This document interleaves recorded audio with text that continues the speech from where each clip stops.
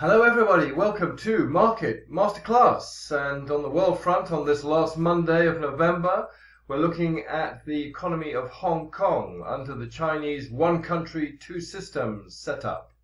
It was given back by the British to China in 1997, and China called it 150 years of shame while it was under the colonial power of Britain. But as it happens, it's turned out to be one of the best setups worldwide. An extremely strong economy with the rule of law, the fiscal sovereignty, the control, the economic freedom, and the whole system of government introduced by the British and linked in with the entrepreneurial spirit of the Chinese. It created a country which is rated as even today as the freest place to do business in the world because of its regulated, controlling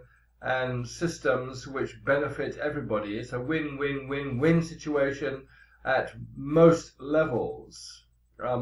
Foreign companies can have 100% ownership in the country. The GDP per capita at purchasing power parity is 6th in the world, and it's even higher than the United States of America.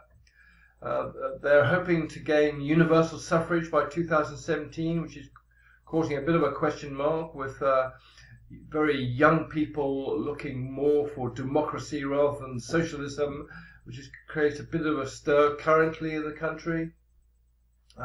Property rights are very secure. Commercial and entrepreneurial regulations are extremely acceptable. Fiscal discipline, it's a leading global business and financial center. Massive shipping, second largest tonnage ownership after Greece. The biggest container port in the world, I believe. It has a low tax system.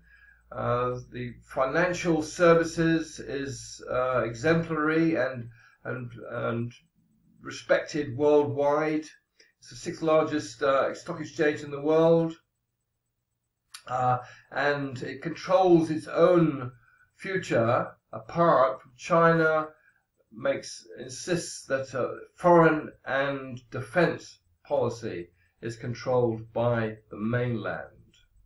It's extremely stable, it's extremely transparent, and very prudent economic policy overall.